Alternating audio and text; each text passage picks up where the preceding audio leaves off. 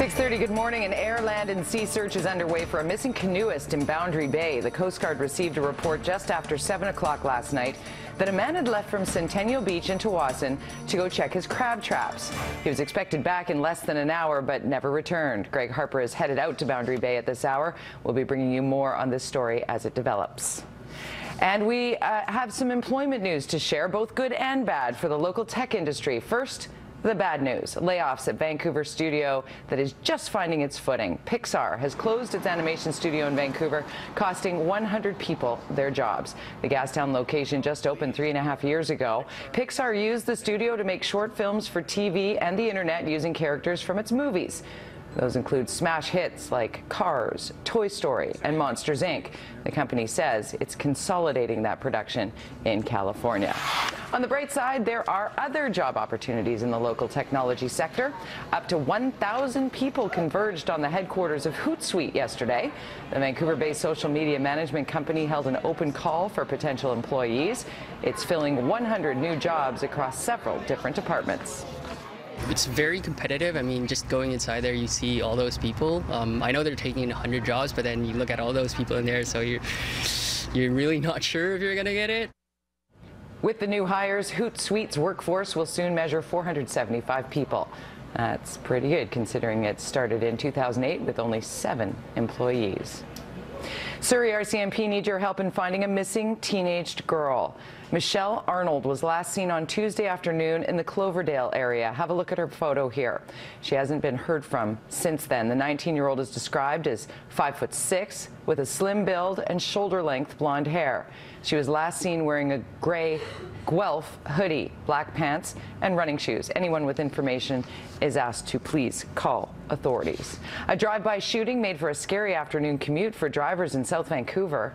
Gunfire rang out around 3:30 on Marine Drive between Argyle and Victoria. The shots were fired from one vehicle into another.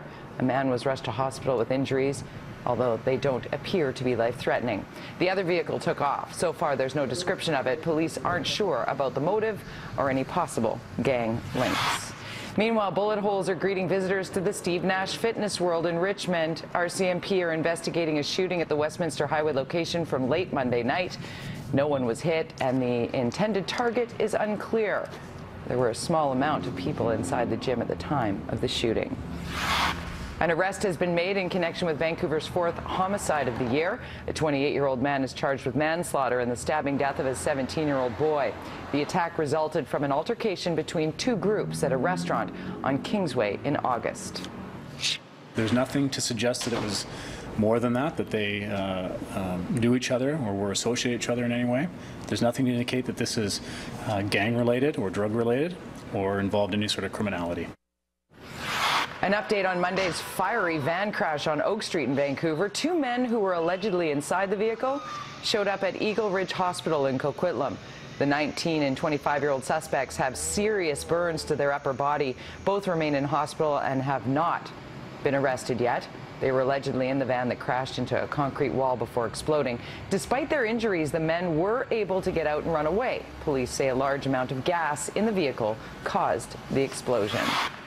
Randall Hopley's dangerous offender hearing continues in a Cranbrook court. Yesterday, court heard that years before he abducted a 3-year-old boy from his Sparwood home, Hopley was described by a psychologist as a danger to society.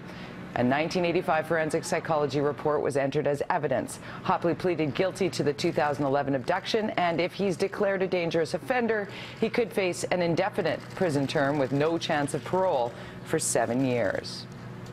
Canada's 2nd largest emergency department is now open in Surrey. The new ER has officially opened at Surrey Memorial Hospital. It's separated into zones for different types of care. Those include patients in critical condition, walk-ins, and triage, mental health, and substance use. It also houses a special pediatric emergency department for kids. It's a much-needed boost for an ER that gets 100,000 visits per year. We have to make sure it's done properly.